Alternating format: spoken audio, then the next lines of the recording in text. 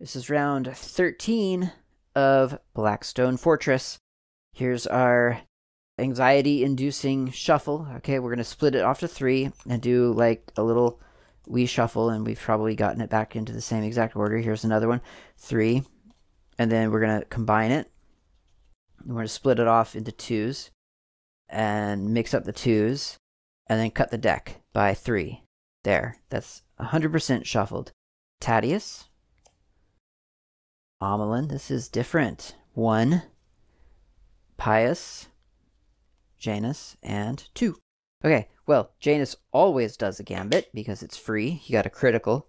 I believe that means like he can do like literally whatever he wants, but I'm not going to do anything.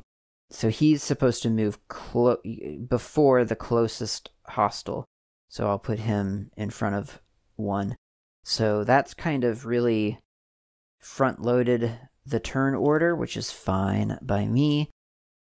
And then I'm going to do some destiny dice rolls.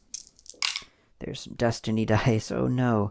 3 6s, which I have to ignore. And 1 and a 3. So that's all we got there. That's too bad. The good news is that... No, there is no good news, actually. Well, the good news is that there's no hostiles on the board right now. So this was for who's ever at the top there. Tadius.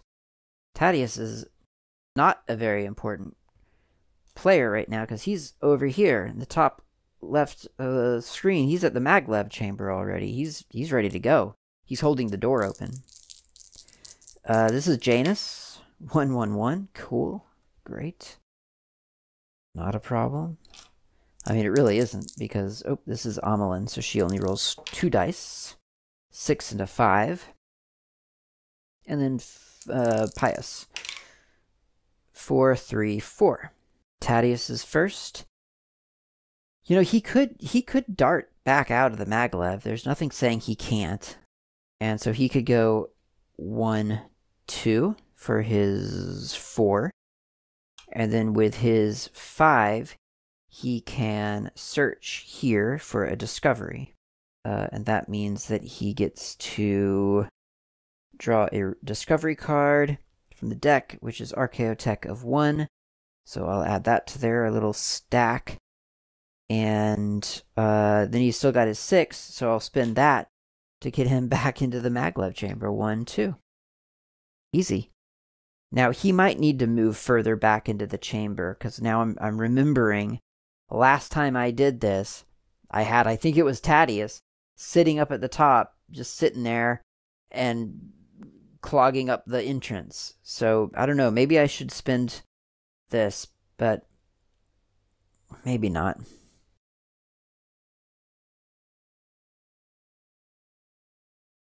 No, that's silly. Okay, Amelin. So she's got a move of 3. So and I guess I should I don't know. I guess I'll just try to remember that I've explored this.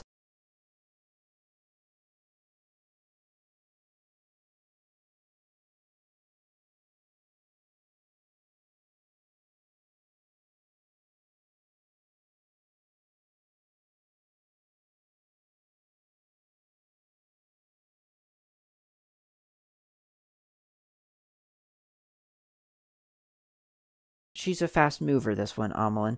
So she's got a 5 and a 6. So spend her 5 and her 6 on 2 moves. She'll go, yeah. She'll go 1, 2, 3, 4, 5. Remember how I said no, she can do this. They're allowed to coexist on one square. Now they're clogging up. So I'm going to spend this stupid 1 on a destiny die to move Tadius to the back of the elevator. She'll stay there. Yeah, that's fine. Okay. I think she's allowed. Well, either way, someone spends a destiny die to shuffle everyone into the maglev. I'm pretty sure I'm overthinking the maglev chamber, because I can't believe that was supposed to be a key mechanic of the game of how to fit everyone into the maglev chamber. 1-1-1 for Janus. So he's going to spend all of his 1s. He moves at a pace of 2 hexes per turn. So that's 6 hexes total. I guess, how can he get there from here? 1, 2, 3, 4, 5, 6. He's really close to the maglev chamber then. He could spend this 3 to get into the maglev chamber. Let's do that. Why not? I mean, we could be finishing up the game right now. 1, 2, 3. He moves. No, wait. He only moves 2. So now they're clogging up the entrance way of the maglev chamber. And now it's Pious Vorn. 3, 4, and a 4. She moves at a pace of 3. There is this thing to search. And I really kind of want... Oh, wait. Is it her turn? No, it is not her turn. It is the ur-ghûls is who that is. So they need to roll for reinforcements. They got a 14. No reinforcements arrive.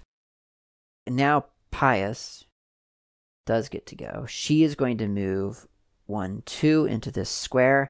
She's going to spend, so that was 1 die. She's going to spend her other die 4 up to search. So she gets a discovery card. The discovery card that she has drawn is more Archaeotech. And then we have 1 more die that she can spend. And so she'll move 3 towards the maglev chamber. 1, 2, 3. So she is like literally 1 activation away, but unfortunately that is 1 activation we do not have. Are there reinforcements? 3. I believe that means that the negavolts are getting reinforcements. A low number like that sounds like a reinforcement to me. 3 on a large creature gets 1 reinforcement. And I believe the negavolt are large. Yes, they are. They're large. Okay, so a negavolt cultist appears on the board really, really close to Pious Vorn, who has 1 grievous wound. This could be bad. Let's roll to find out what this negavolt cultist is doing. 4 on their action chart is that they charge at their target. So that's 1 there. And then it's going to make an attack with an electric goad. And misses. Can you see that? It's a miss? Yep, that's a miss. But, let's see, it ignores cover, no defense roll. Oh, wow. Wow, that's really good that that was a miss. That's all I've got to say about that. Okay, cool. Great. Wonderful. Blackstone, right? Because everyone's gone? Yeah. Blackstone Fortress event, 14. Feels like an event that I've seen before. Yes, that's the same thing. That's the escape chamber. It's already appeared. It's been rolled like 3 times this combat. So there is no effect. I'm going to shuffle the cards because this might be the final thing. So this 3, mix them up. 3, mix them up. 2, and let's do those 2 to mix it up even more, and then put them back on top of each other, and then cut the deck. Just sort of do that. Okay, so I'm feeling like this is probably the last thing. So I guess we'll look really quick. So we got Janus, Pious. Okay, there we go. Yeah. So we'll roll Destiny die only. So I think the 6s go away. So I'm just going to play off of the... Oops, whatever that was. I'm just going to play off the Destiny die for a minute. Janus does nothing. And then Pious goes. She'll spend the 1, 2, and 3 to move whatever she needs to move into the maglev chamber. And she's there. And the rest of the initiative deck doesn't matter, because that's that round. They're in the maglev chamber, they fly away into the depths of the Blackstone Fortress. Where to? Well, we kind of already know, because we looked at this exploration deck, and we know that there's nothing but combat left. But here we go, the final two cards, that's where we'll go to next. Another combat. So when you come back here for the next part, the board will be completely different. There will be new threats, and hopefully more success. Thanks for watching.